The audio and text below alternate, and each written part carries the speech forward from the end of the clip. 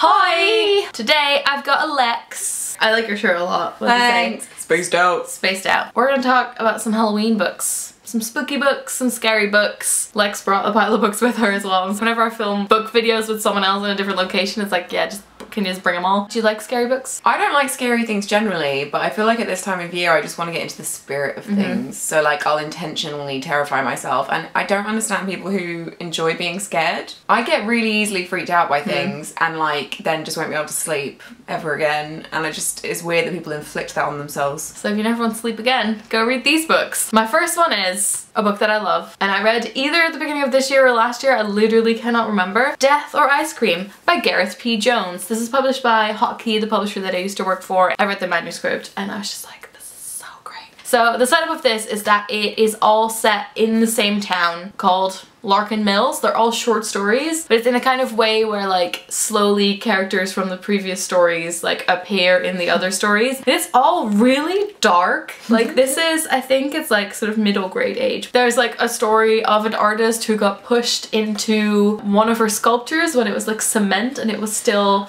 drying. Oh my god, that's horrible! That is just a vague mention in one of the stories, and then one of the other stories, a girl's playing like a cursed accordion that she has to play for the rest of her life, and she's like standing next to the statue and she can hear something inside. That's like House of Wax. If you want like truly creepy, small town, but like creepy in a way that you're like, oh, that's weird. This one, very good. My first book is Shirley Jackson's We Have Always Lived in the Castle. It's short. And it's just, it's really creepy, and it's about a sister, well no, what? It's about two sisters that live in a very creepy house with their uncle, and clearly some terrible things have happened. Just a weird vibe, and it kind of gets revealed over the course of the book, like what happened. Is it like ghostly as well, or is it just creepy? No, it's just really unsettling. Like it's just one of those books, like it doesn't actually have like ghosts in it. Okay, so the next one is also short stories. It is the new Roald Dahl collections. This is by Penguin, where I work. This is part of a series of 4 which covers like a range of human emotions, mostly bad ones.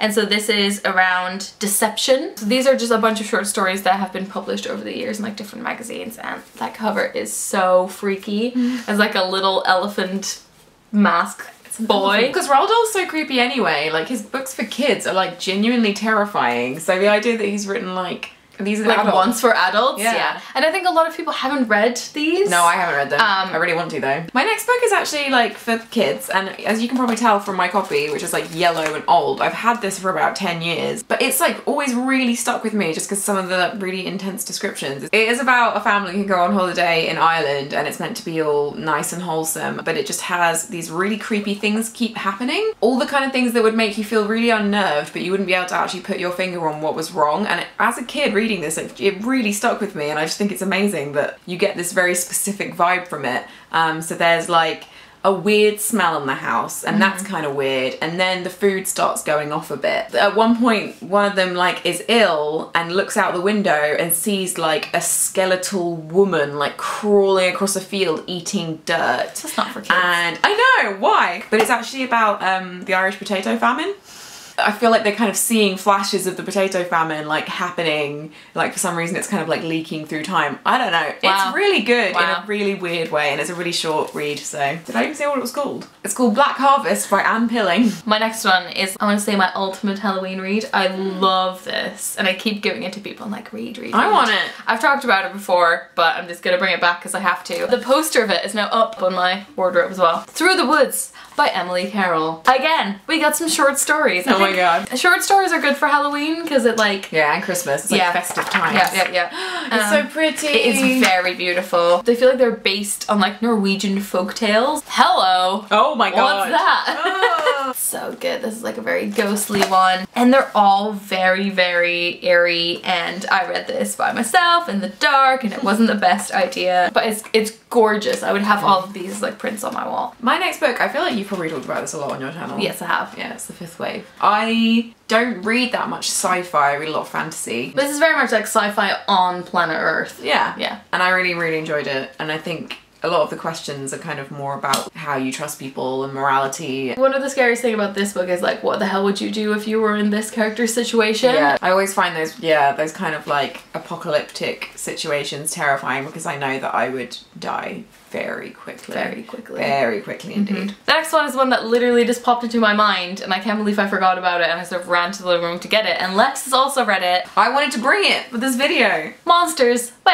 Fennel. This is like in the same realm as Death or Ice Cream. It is so terrifying. So a boy and a girl, and they meet in this hotel, and they're in this small town. They sort of wander around together loads. The girl is like super manipulative in a really creepy way, and also they get obsessed with these murders. So like young women keep washing up on the shore dead with like pebbles in their mouth. These kids get really obsessed with it. And again, it's like a town where you just feel like something is off. You don't quite know what. You also feel like the kids are really wrong as well, like the whole way through. Good. Good. Creepy. My last book is Miss Peregrine's Home for Peculiar Children, which has recently come out in the cinema. I really like this book. There are lots of parts of it that, in retrospect, I'm not 100% sure work. Like the plot confuses me sometimes, but I still just really enjoyed it. So it has all these like creepy old pictures in it, and the idea is that like Ransom found these, the author, and then wrote the story around it, I think. Yeah, it's really cool. I love it. I like the idea that it takes all the things that I'm really terrified of. Like generally I find like little kid ghosts and monsters really scary, so I kind of like the fact that it humanizes them and just makes them into kind of like just a normal little creepy girl monster. It's fine. Those were our Halloween recommendations. Let us know what your spookiest, scariest, spoopiest book is. I also have a Halloween playlist that I love, which I'll put in the description in case you're looking for some music to listen to while you're reading your spoopy books. Don't forget to subscribe to Lex's channel. We will see you guys later. 3, 2, 1. I've forgotten. What do we say? Dewey. Dewey!